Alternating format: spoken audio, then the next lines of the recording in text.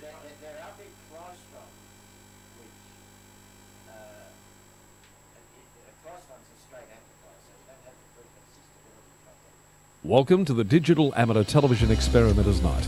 This is VK7RAA, the club station of the Radio and Electronics Association of Southern Tasmania. Amateur radio is a worldwide hobby that has many different aspects. Digital television is just one of the many modes and areas that are covered. Maybe you're interested in becoming involved in the DATV Experimenters Nights. Do you realise that you do not have to be a radio amateur or need any ATV equipment to participate anywhere in the world?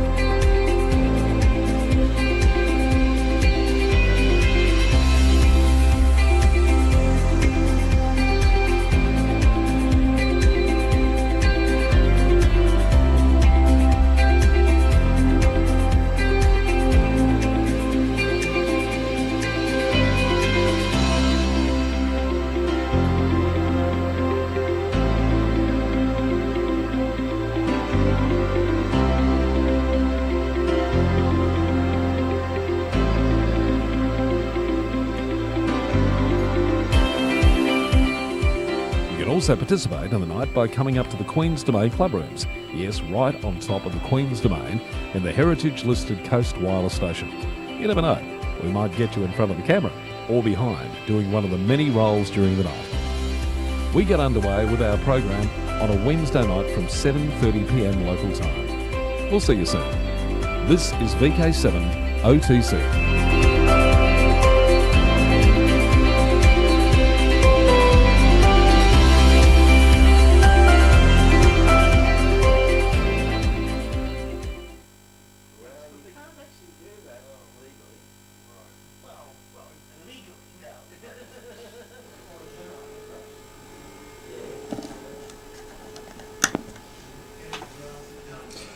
Okay, this is VK7RAA, the club station of the Radio and Electronics Association of Southern Tasmania, with our DATV Experimenters Night, and we're getting back underway with our March series of DATV nights. Just a reminder, you can call in either on Repeater 2, I'm listening on Repeater 2, or the YouTube chat channel. I'm looking at the chat right at the moment, so you can certainly leave comments or questions on the YouTube chat channel.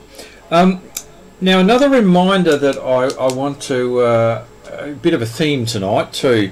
Last week, the Reast presentation night was a presentation on the ACMA proposed license changes.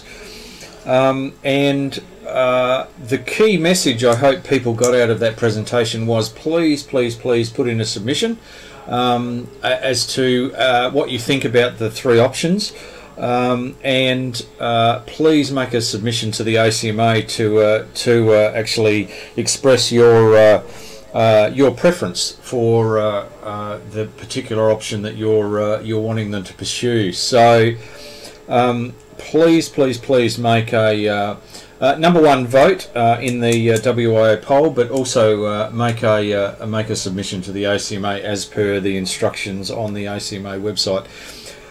So now one announcement that we're making tonight is in the last day or so, Reast has, and this is Reg Emmett, VK7KK, and myself, VK7TW, have uploaded 10 foundation license training videos. Now these videos were taken, I think, back in November at one of our foundation license training days, and we've split them up into the elements that make up the syllabus for the foundation license training, and made them available on the Reast YouTube channels under training and assessment. There's a playlist of training and assessment, and those 10 videos cover each of the aspects of the foundation license training. Now they are and what this gives people the ability to do is actually watch these videos. We would dearly love them to come up to the Foundation Licence Training Days every 2 months that we run.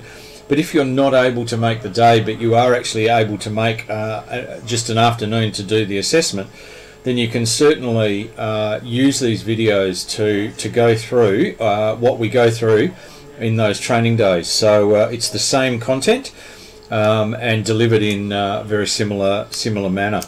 So they are available. They've had a remarkable number of hits already.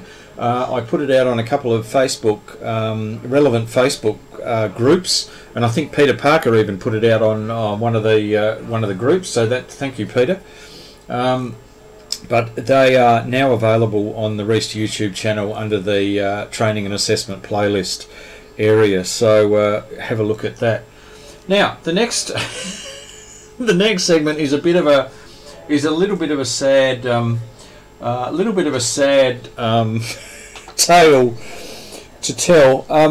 What you're looking at here is a piece of 300 ohm balance line ribbon, television ribbon, and I think you can probably pick up what the problem with that particular ribbon is. There is the copper that is no longer inside the ribbon. What this is off of is my G5RV, and unfortunately when my G5RV comes out into the outside world, there is a wall, a brick wall, that unfortunately this piece of ribbon actually bangs up against with the wind. So it eventually got to the point where I couldn't tune up my G5RV, and I thought, there's something a bit wrong here, and I walked outside and went, I can see these little bits of copper that are no longer inside the plastic. So what I've done is replace this with 450 ohm balance line, and also put some of the PVC watering system pipe. I've sliced down the side of it and actually put it around it and put some cable ties on it, so it's banging up against the PVC pipe and not the actual balance line. So I'm hoping that that's going to last a little bit longer than what it has in the past. But anyway, that's the that's what happens when you have the Teflon of the balance line banging up against a brick wall. So it eventually gives way. Now, on the weekend, I spent a very enjoyable day up with the Northern Tasmanian Amateur Radio Club. 4 members from NTARC. And they took me up to Mt Arthur, which is SOTA Summit, VK7 November Echo, so northeast 008, and it's an 8-pointer. It's 1188 metres in height, and in fact, if I go to, I hope, there we go. So I was staying at Grindelwald village because my wife was attending a harp conference up there for the whole of the long weekend, and there's a wonderful little lookout at Grindelwald called Tamar Horn, as in Alpenhorn.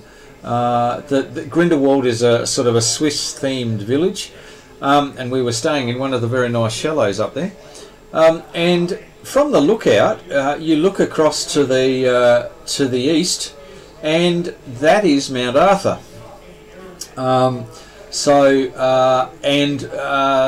to the south, so at the end, here we go. At this end, if you go a little bit further this way, you're at Mount Barrow, and then if you go even further, you're at Ben Lomond. So that gives you a bit of an idea, and then this way you go off to Bass Strait and Cape Barron and Flinders Island. It is what's referred to as the northernmost able. So the Ables are mountains that are over 1,000 metres in Tasmania. And good evening to Anthony, VK7RAA. Good evening, Anthony. Good to have you on the stream. And this is the northernmost able at 1188. So all of the others are to the south of Mt Arthur. So now we all jumped in a car, in Tony's car. We went with Tony, Colin, Peter, and Andre. And as we're going up, there's a couple of nice picture moments. This is looking toward the Western Tiers, actually, to the Central Highlands. It was a little hazy off to the Central Highlands in the early morning.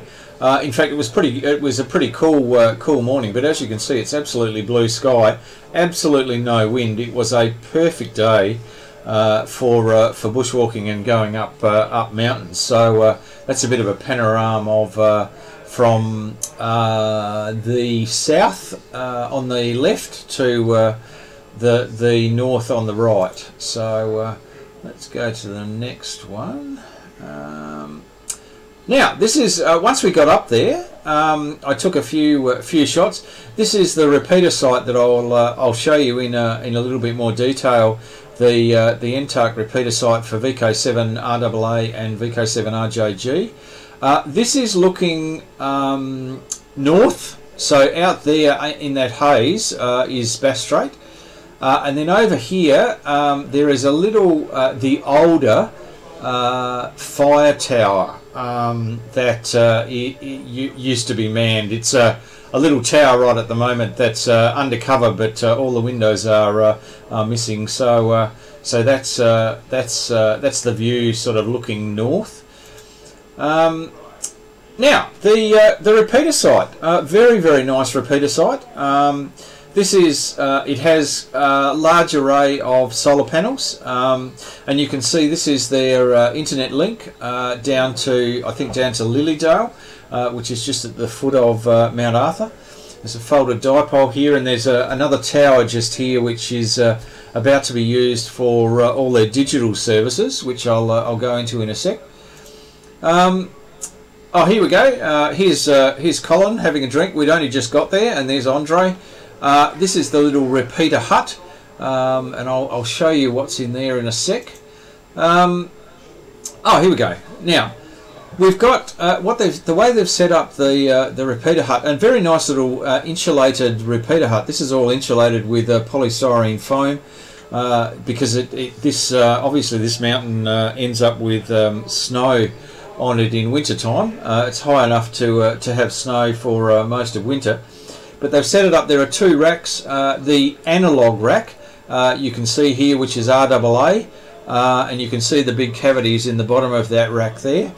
And then there is the digital rack. So this contains the Fusion, DMR, D-Star, and there's another one, P25, I think. P25. I'm not quite sure about that, but I think it's P25. Somebody might be able to correct me on that one. And then there is some shelving, and there's also the solar panel controller in behind those shelves. So now next one I think is a panorama, because it's taking a while. Those panorama shots are about 12 megs in size. Oh, hang on. Have we gone past something here? Hang on. Let's go back. Oh no. Okay. No, we were on the next one. So here's Tony and Colin and Peter and Andre, all unpacking the repeater shed, because it's filled up with all sorts of bits and pieces. So they don't, if they forget something, they can, they can do soldering and all sorts of stuff up there. They can do all of the maintenance they need to do without obviously having to go back down again. So, which is fantastic.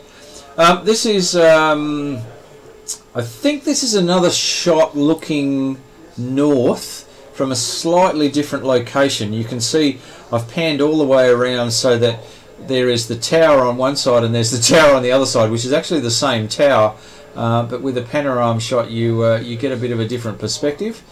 Now this is the main tower. Now they also look after the Channel 2 CB UHF CB repeater up on this location. In fact, that's how I think they got the location. They struck up a deal where they maintain the Channel 2 CB repeater, which is fantastic. And they also there's a couple here. These are RJG digital, I think, the little folded dipoles, and there's another folded dipole a bit lower, and there's some verticals and bits and pieces there as well. So this is the antenna system, and you can see the ubiquity dish there, which is the internet connection for the digital. Slightly lower, you can see here the panels. There's a wind generator there, which is, we actually carried that up the mountain. That's a new wind generator that just does the charging of the batteries over the winter period, because the panels in the winter don't charge at the same rate as obviously they do in summer. So and that's due to ice and snow and all sorts of stuff. Here. Here's the SOTA setup. You can see the 705 in its new case, and there was lots of interest around the SOTA setup. I think everybody who went up there came across and had a bit of a look and a bit of a poke around and a bit of a few questions around the 705. I did brave updating the firmware in the 705 the night before I went up there, and I thought Murphy's going to kick in here, and what's going to end up happening is I'm going to brick the 705, but fortunately that didn't happen. So I was operating the version 1.2 firmware in the 705, so that was quite good. Oh, and hello to our new foundation licensee, Xavier Smith. Hello, Xavier, and I don't know whether Harry's there as well. So good day to Harry, and congratulations, Xavier, for getting your license. Oh no, here's the new wind generator that we took up. I carried that up without the blades. It was without the blades in. We all carried up bits of it. So that was mounted, and all the leads soldered in place, and it was mounted up there and wired in with its controller. Now you can sort of see just there is that fire spotter's tower, fire spotter's hut I was talking about. There is another. I think this is the WIA FM transmitter location. There are many transmitter locations up on Mt Arthur. There's at least 5 or 6 for all different services, and they're spread out over the mountain. So there are quite a number of facilities up there. No, I don't, Xavier. Xavier's just asked about the ACMA will send a bill for the license. Yes, they will. I understand they're a little bit slow right at the moment. So yeah, I don't know, but I hang on, and I think you'll see it in the mail in the not too distant future. So so yeah, now I think the next one's a panorama. Yeah, okay. Now what's this? What's this looking at? I think this might be looking north again, out to Bass Strait. The haze in the afternoon started to clear by about lunchtime, so the view actually became even better in the afternoon. Let's see what's next. Oh, okay, slightly to the northeast. That would be looking out towards Cape Barron and Flinders Island. What's next? Oh, now across. This is looking across. Down here is Launceston, along the Tamar River, and you'll see. I zoomed in here. and there was up in the Central Highlands there was quite a large fire that was burning, and the smoke was going up and into that haze layer up in the Central Highlands. So I don't know whether they were doing burning off or it was an actual fire, but yeah, it was a bit of a concern looking across the plains there, the Launceston Plains. Yeah, there it is, all zoomed all the way back. So you're looking almost due west there. So that's the story there. Now that's looking.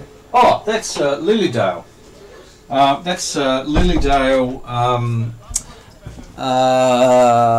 just at the foot of Mt Arthur, little township just here. So that is looking to the sort of in a northeasterly direction. So yeah.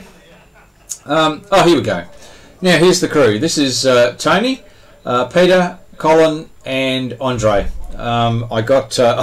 we were just packing up and getting ready to head down the mountain. So this is the crew that I went up with, and thank you very much to all of them for showing me the way up to Mt Arthur, and in fact driving all the way up to the end of the track in the four-wheel drive, which is fantastic. It was where you if you don't have a four-wheel drive, you have to stop a fair way down and actually walk the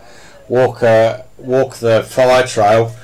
Whereas if you're in a four-wheel drive, you can drive all the way to the end, and then it's about a 600 metre, I think Tony said it was a 600 metre rise up the mountain to the repeater site. So that was a good walk. So thank you to those guys who put up with me doing my SOTA activation and all sorts of things. So it's good stuff, and showed me around the repeater site and all the things that they do up there. So very impressive repeater site.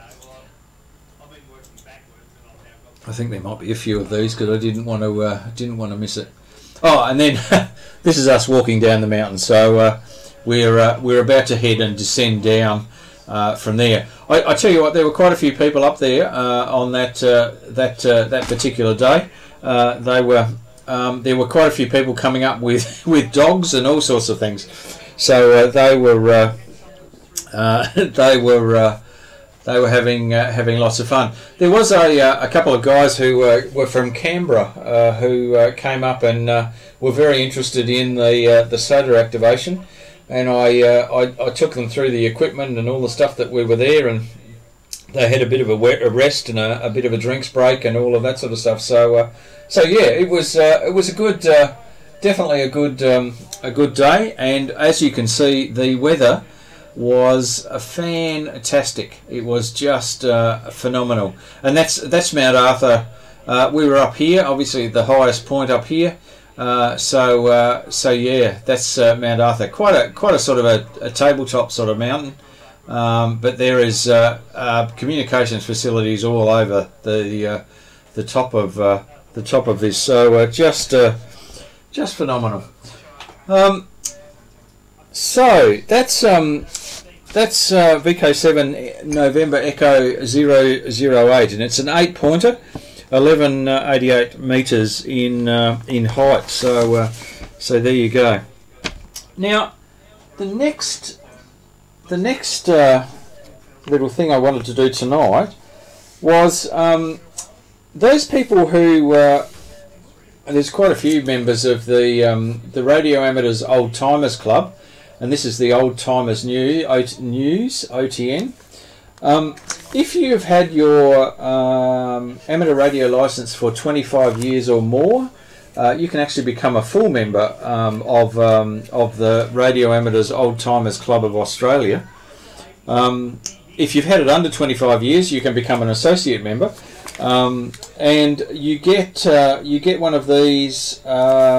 You get one of these, I think, every two months. I think it is.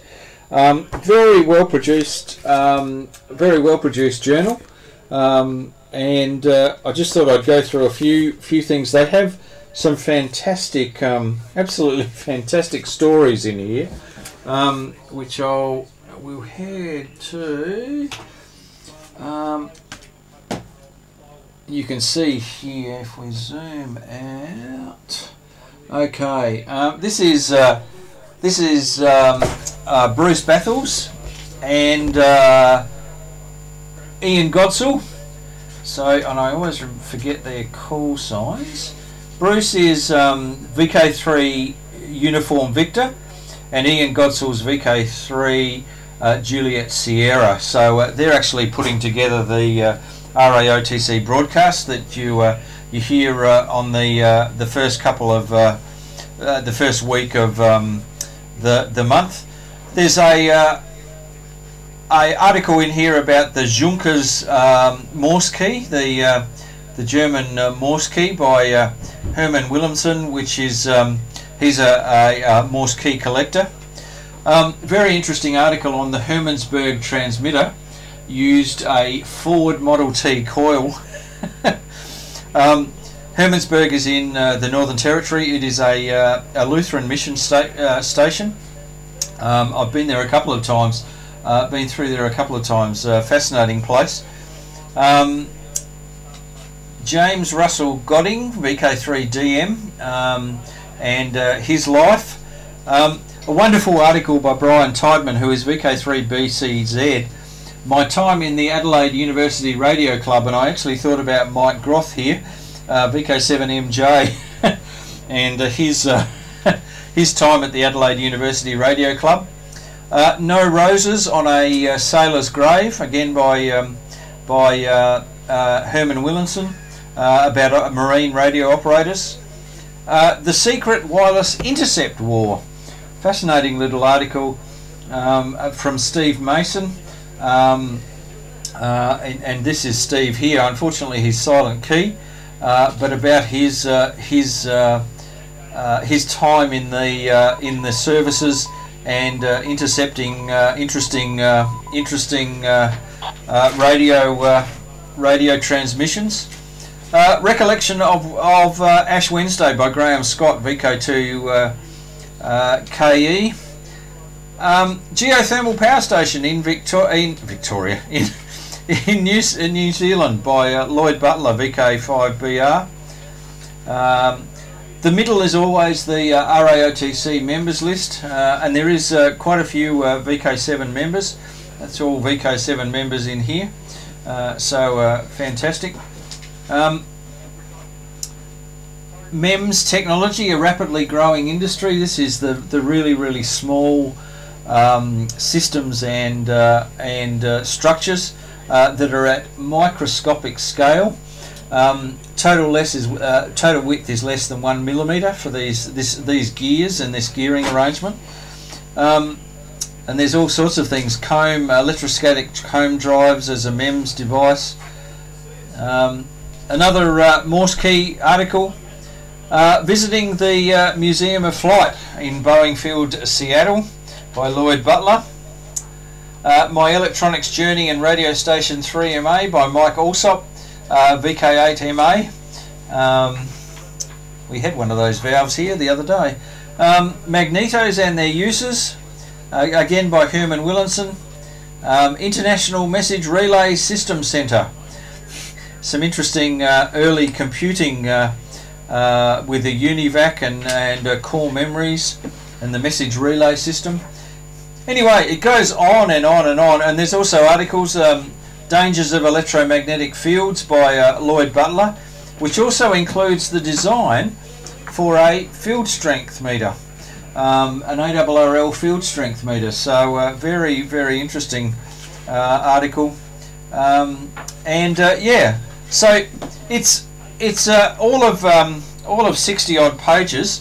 Fantastically well produced magazine, and definitely worth a look if you're wanting some fascinating reading matter. So yeah, the Old Timers News from the Radio Amateurs Old Timers Club of Australia. So definitely worth a bit of a look. And their broadcasts on the I think it's the first Monday night of the month. Well and truly worth a listen and a callback, and it goes out on the VK7RAA and VK7RTC repeaters. So on Mt Arthur and also on Mount Wellington. So now, let me just go to the next one. I was going to do this last time, and in fact I might leave that for next time. That's how we're going for time. It's 8 o'clock. Cool. So the other thing I just wanted to show you was a bit of equipment that I had arrive from Doug Friend, who is VK4OE. He advertised some equipment, some microwave equipment. He's a prolific microwave experimenter, and advertised on the VK microwave list that he had a whole lot of things that he was getting rid of. And the thing that jumped out for me was this particular horn, and Doug has actually tuned it for 3398 megahertz, which is the band that we use. Now let's see if we can get. Oh, you might be able to see it. Right down in oh yeah, there you go. How's that? The little quarter wave element and the tuning stub, the tuning screw as well, that is right down at the back of the there we go, the back of the horn, and we'll just zoom back out again here. Now it can be used obviously as a horn antenna in its own right. I would have to look up what the gain of it is at 3.3 gigs, but very nicely made. And I'm intending to actually use this on a offset feed dish that I was originally using on 10 gigs. I have to make up an adapter because it's a rectangle, not a circle, which is what I use on 10 gigs. But anyway, I'll make the adapter up and see how I go with getting a slightly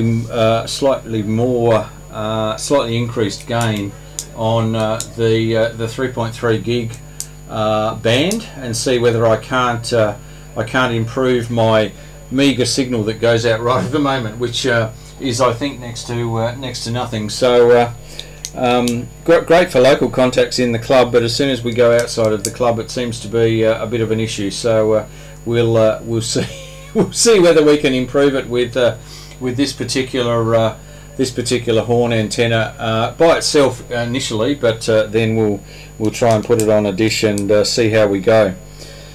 So that's and I'll report back as to how we actually go with that. I hope I can maybe get it up and going by the John Moyle Memorial Field Day, which I'll do a bit of a reminder for. The John Moyle Memorial Field Day focuses on portable operation. It goes for 24 hours over the 20th and 21st of March. Now, that coincides with the Meet the Voice barbecue. The Meet the Voice barbecue is going ahead this year. It's at the Ross Carvan Park. The main event is on the 21st of March, which is the Sunday, from 11 AM. And that includes the presentation of the Sewing Machine Award by the Sewing Circle Net, and that goes to the most loquacious amateur, and you're going to have to look that up. The most loquacious, which is the most talkative, and the most I don't know, ostentatious or whatever you want to call it, amateur for the previous year. and it is awarded by the previous recipient of the Sewing Machine Award. So that starts at 11 AM on Sunday the 21st, and many of us go up there on the Saturday or earlier, and they camp at the Ross Carvan Park and operate in the John Moyle Memorial Field Day as a portable station, and get lots of contacts, etc.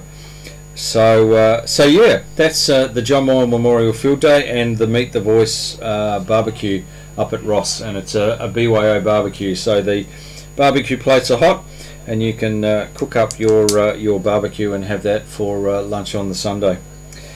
Now, another reminder: our presentation night for April.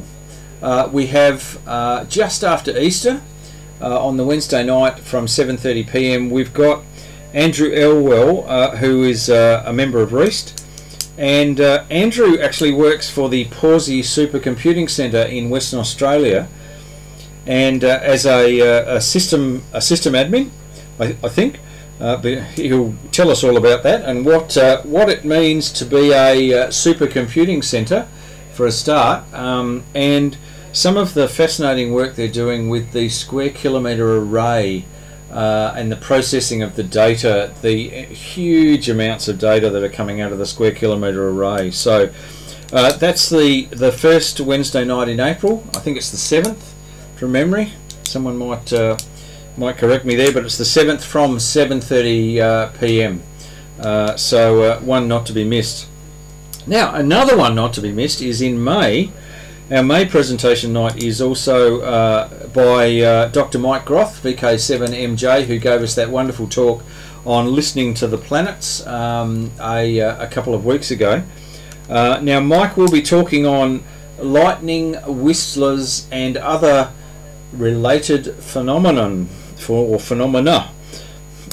So another one not to be missed, and that's the first Wednesday night in May. So we've got a couple of really great presentations coming up for members and friends who would like to come up and have a look. So we will put out a bit of a call back. I heard a word from our sponsor just then. So this is VK7OTC putting the call out for any questions or comments for our from our DATV experimenters night tonight. Over.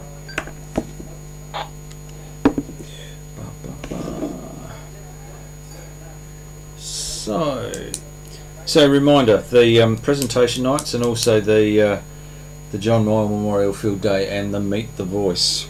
So doesn't sound like there's anybody on repeater 2. We've got Anthony and Xavier on the chat channel, so I think I've answered their questions, so thank you very much. If there is any other questions, please throw it in there. No problems, Anthony. Cool. I hope there was something in there.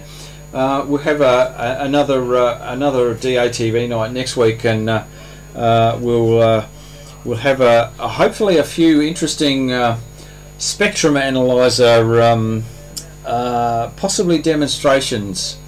And also a few other areas that you can use spectrum analyzers for. So working on a little bit of a presentation there for a coming night, and of course I'm sure we'll have an update from Rex VK7MO and co with the 10 gigs and the optical side of things. So yeah. We'll now our videos for tonight for our RF viewers. I have put the presentation night from last week video.